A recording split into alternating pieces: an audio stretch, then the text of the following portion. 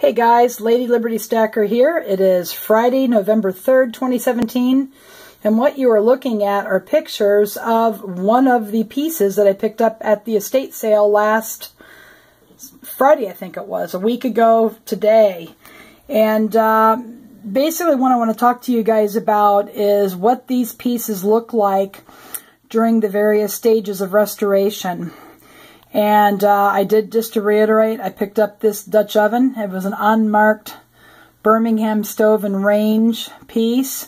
Very good quality. You could see very little rust on it. Good bones to it. Has a nice bail handle and so on and so forth. And then you have the lid. It's an 8G. And the bottom, it's harder to see. It doesn't appear to have any other markings other than, you can't see in the picture here, I believe it was an 8R. So that's the Dutch oven. And this is what it looks like after it was stripped. So that's the lid. And you see just down to gunmetal gray. That's the inside of the lid. That's the telltale sign that it's an unmarked Birmingham stove and range, BSR for short.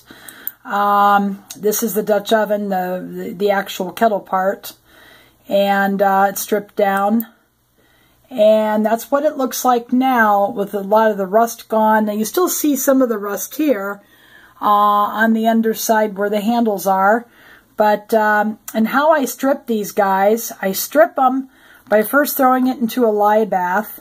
The combination is 5 gallons of water plus 16 ounces or a pound of lye crystals, 100% lye crystals, and you can do 10 gallons, 2 pounds of lye crystals, but whatever you do, you add the water first and then throw your lye in.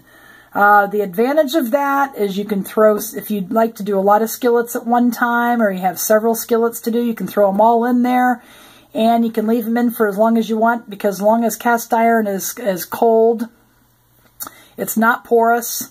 And the only thing that really is porous is the surface that bonds to the imperfections in the metal, but the metal itself is not porous. Now what you're looking at here is the stripped Dutch oven. Has an 8R on it, but no other markings whatsoever. So this is vintage, made before 1960. So it is vintage. So anyway, that's what that looks like out of the lye bath. And then I also put it into a 60-40 vinegar-water combination rinse after I took it out of the lye bath, and left it in there for about a day. It took off a lot of the carbon. Now, I could have left it in there longer, but at this point of the game, it really doesn't matter. When you start seasoning, it'll season up nice and black. But you could leave it in there longer, but you really have to pay attention when it's in vinegar, because it will start to eat the metal. Be very, very careful of that. Lye bath, you can leave it as long as you want. Very convenient. But a vinegar, you got to watch it. Okay? So moving along, this is a 3-legged bean kettle. That was from the 19th century, and you can see all the rust in here.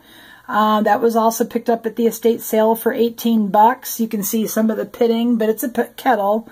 And making soups and beans and things of that nature, it really doesn't matter. There's what it looked like before I stripped it. And there's the underside. There's the gate mark. Anytime you see a gate mark like that, you know it's 19th century.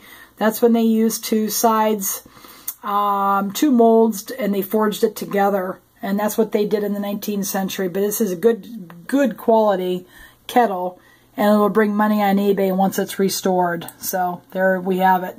Now this is stripped. Lye bath and a vinegar rinse, and it's black iron, as you can see here. It is pretty, you know, stripped down, and this is also showing, you know, stripped and one coat of seasoning on this one. I didn't season the other ones yet, and you can see how nicely that cleans up. No rust, it's shiny. And there is another angle of it. This is after it was stripped, lightly sanded, and now with 1 coat of seasoning on it. And I'll show you that in real life in a minute here. This is the Griswold from the estate sale. That's before I stripped it and before I rinsed it in vinegar. And this is the back side of it. This is what it looks like now, down to gunmetal gray.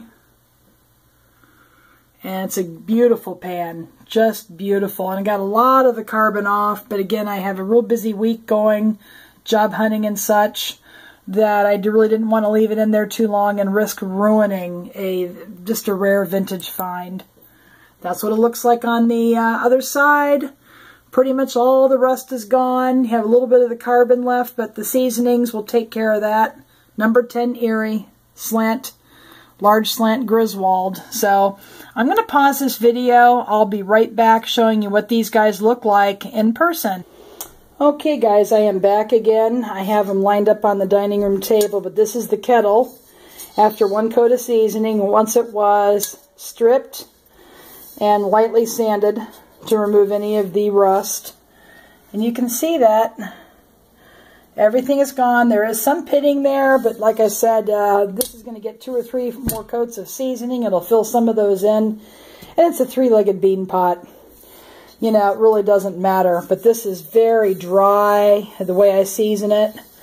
I have a video, how to season your skillets from start to finish, and I'll link that one if you guys want to take a look at that. But yeah, this guy is in really good shape. It has a nice handle to it.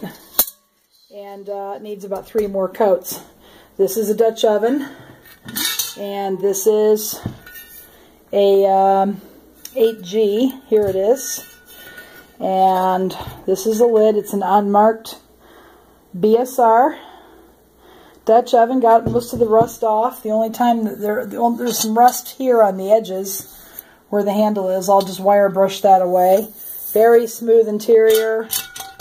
And then you can now clearly see it has an 8R to it. It's an 8-quart, I believe, 2-gallon pot. Very nice, and got most of the crap off the bottom with the stripping process. And because it doesn't say made in USA, this one was made before 1960.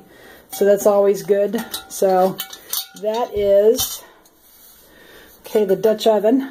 Okay, we're going to go ahead and put that there. Now I still need to lightly sand that to get any rest of the rust off before I season it for the first time. And then here is the Griswold, or an Erie, number 10, 716A, and it's down to the gunmetal gray. I love this. It's a 11 3/4 inches, large skillet, but very easy to pick up with my hand, and I have a little arthritis in my right hand, so that's really nice that I can do that.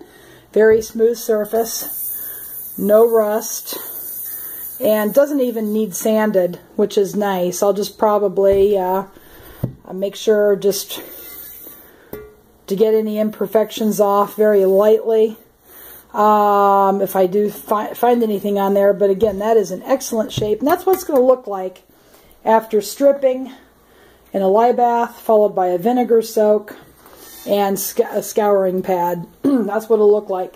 That's what it'll look like after one round of seasoning. So I'm going to get to work on these. I will be back with the next video once I show what it looks like after a round of seasoning, probably the next day or two.